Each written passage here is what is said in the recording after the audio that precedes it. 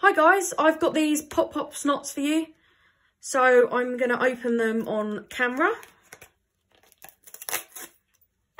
It's the same as the Pop Pop pets that I did before, except they're the snot version. I'm going to be kneading that in a second, as I learned last time. There we are. One more to come out this pack. So that's the one, as you can see, with the figure in it. Always seems to be the bottom one.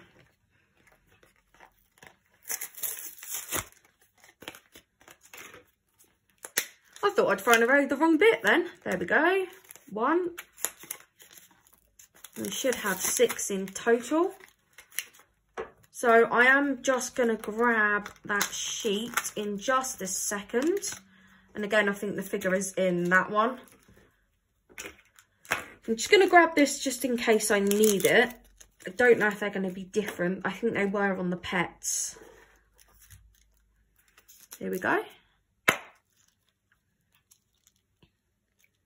It's so sticky. How many of you guys have done these before? Or have you done the pets? That's so satisfying though. The green slime is a lot sort of waterier and stickier than the yellow is. There we go. Let's do one with a snot figure in it. There we are. And I'll show you what we got at the end figure-wise. Oh, he's all covered in goo. And for anyone wondering where I found these were off eBay. You can get the pets version in the pound shop. Oh, look, it's so cute. It looks like a little dinosaur. Put him there for now. Just empty out the rest of this slime. Don't waste anything in this household, except from our time. There we are. 2 more to go. Listen to this sound. Oh! Just as I say listen to it, it doesn't make the popping sound. That's so satisfying now. So here's the last one. Woo! Got a nice pop off that. And the last figure. Here's the figure. He's holding a little rubber ring. He looks like he's got a 6-pack on him.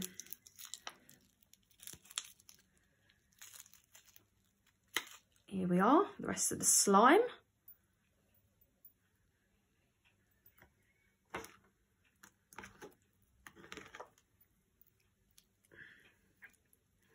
Before I show you what figures are, I'm just going to mix the slime for anyone that's a bit of a gloopy slime fan out there. Oh, this one's a different texture from the pets one, the pink and purple one.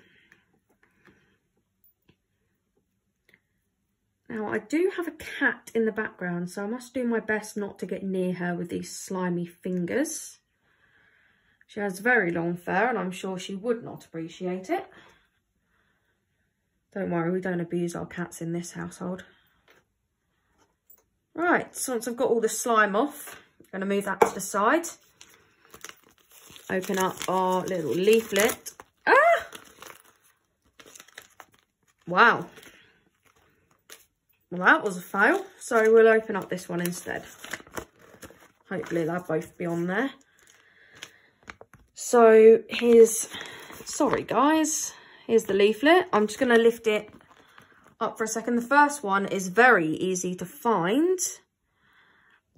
Oh, as I say that, I thought it was this guy, but he's got a red tummy. So is it not that guy? Let's just see if I can find him on this sheet. Same sheet. So guys, I'm going to need your help for this one, honestly. Because he looks like this one, which is a common. And he's short-handed from the fossil fungus. Except mine doesn't have the red tummy. So, anyone, any ideas? Because he doesn't seem to appear anywhere else on the sheet, as far as I can tell. Ah, that's the remainder of the last sheet. We'll just double check. No, both of those are the same. Anyway, we'll move on to the next figure. He's like an alien / strong man. So let's have a look if we can find him. I'm quite slow at finding these, I must admit. What's he holding? He's holding a rubber ring. Now, I think it's probably this guy. Looks like he's got sunglasses, but he does look slightly different once again. And that's a blotch job. He's a common. And his name's Sandy Puke. With all the names.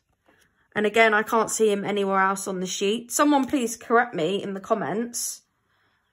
But for some reason, they definitely look slightly different than they do on the sheet. So that's the two. Thanks for watching. Bye.